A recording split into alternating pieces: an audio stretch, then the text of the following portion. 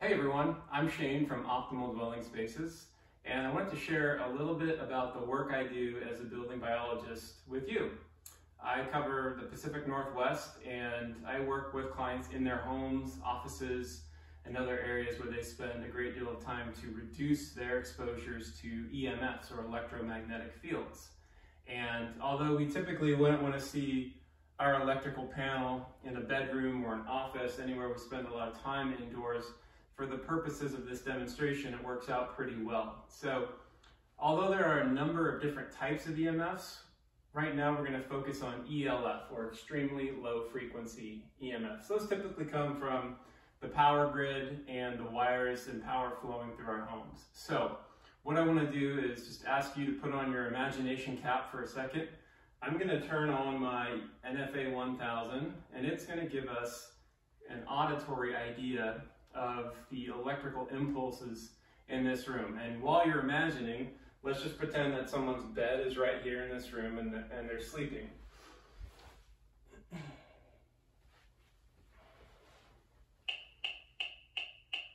So the meter is giving us that auditory representation of the energy and the pulses, and you can hear they're quite robust in this space. So you can sort of extrapolate and imagine if you were trying to sleep, what that might do and how it might impact your body throughout the night. And this type of energy, this type of EMF, has been shown to be biologically active and detrimental.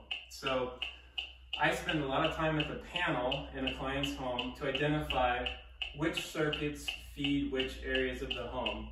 And when we can control that and turn those off during sleeping times, we're able to produce a very low EMF, similar to if you were camping out in the wilderness experience. So unfortunately, it's not always labeled very well, and there gets to be some complications with different circuits canceling out other circuits. So you really have to have a bit of experience and some really high-end gear to do this properly. I've already done the homework in this house, and so I just wanted to give you that quick visual and auditory idea of what's going on. But the circuits affecting this room are right here, and you'll hear the distinct change when I turn them off.